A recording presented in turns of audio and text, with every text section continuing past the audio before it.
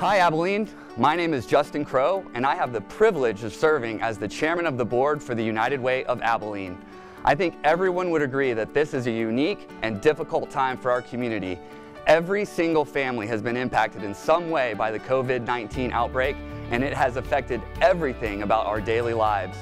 Since 1956 through today, it is moments like this that the United Way of Abilene was created. Beginning in 2002, the City of Abilene and the United Way have been partners with 211 West Texas Call for Help.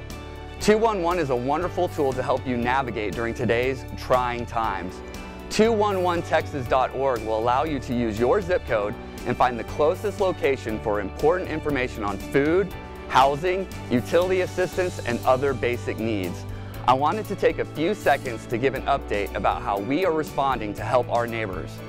In only 4 weeks since forming the Abilene United Fund, many direct services have been set into motion to help families in our community meet basic needs. Here are some of the highlights of our United Abilene efforts. Money donated to the Abilene United Fund has allowed the United Way to partner with the Alliance for Women and Children, the Boys and Girls Club, and Abilene ISD to establish the Abilene United Day Camp. Located on 2 Abilene ISD campuses, the day camps have been created to offer free childcare for families who are employed in essential industries throughout the community. Currently, 300 children ages 5 to 12 have a place to go so their parents can continue to bravely serve during the pandemic. In addition, $50,000 was granted to the Food Bank of West Central Texas to keep local food pantries stocked to serve those with grocery needs. The Christian Service Center received $30,000 from Abilene United to help with housing and rental assistance.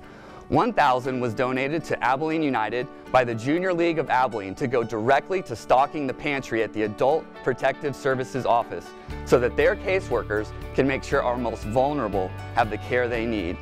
We, over here at 240 Cypress Street in downtown Abilene, will continue to press on by focusing on our mission to bring together nonprofits, donors, businesses, volunteers, and the public sector as we tackle together the big issues in our community. If you can, help us meet the needs in our community by donating to our relief efforts. You can text Abilene United to 41444 or visit our website at unitedwayabilene.org. I wish you and your loved ones health, safety, and protection. Stay home if you can, and stay well.